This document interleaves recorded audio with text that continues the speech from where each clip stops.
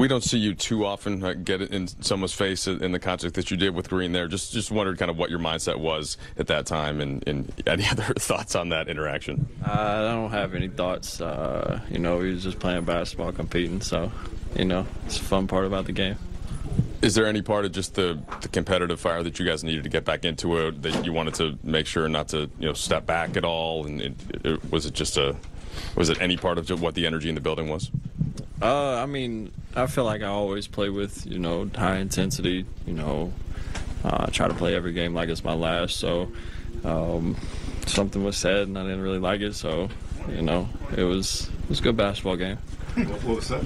I don't remember. You blacked out? No, I don't remember. Did we win?